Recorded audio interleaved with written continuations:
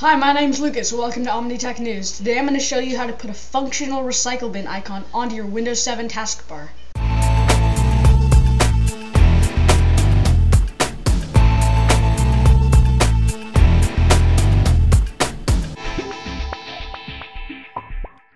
Okay, so before we start this quick tutorial on how to put a fully functional recycle bin icon onto your Windows 7 taskbar, I thought I'd point out that we have a new OmniTech News website. It's been completely redesigned.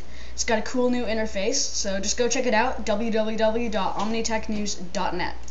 So, today I'm going to show you guys how to put a functional recycle bin shortcut on your desktop. You can drag files into it, you can open it up straight from here. Normally in Windows 7 you cannot pin your recycle bin to your you can't pin it to the taskbar. It'll only pin to Windows Explorer, and then you'll get that in your jump list. So basically what you're going to do, you're going to right click, make sure the taskbar is not locked or unlocked, hit new toolbar in toolbars, and paste this code. It'll be in the description. Hit select folder, and you get the familiar quick launch toolbar, which was what they used instead of the super bar in Vista.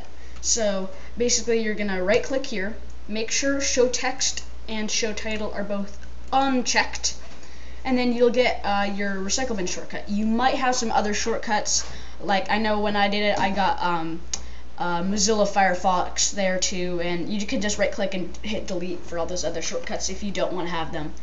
And then what you can do is you can right click on the little dots, hit view large icons if you want a larger recycle bin, or you can keep it small if you want a smaller one.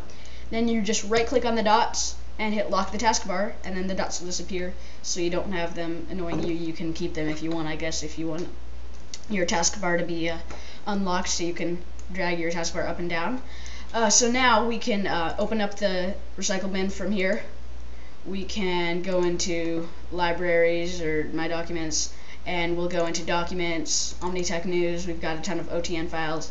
Say I use this image when I did the Zune 4.0 overview. I don't need that anymore. I could just move to recycle bin and it will delete the file. So thank you for watching this tutorial on how to create a fully functional recycle bin shortcut on your Windows 7 taskbar. I'm Lucas, and I hope to see you in the next episode of OmniTech News. Bye.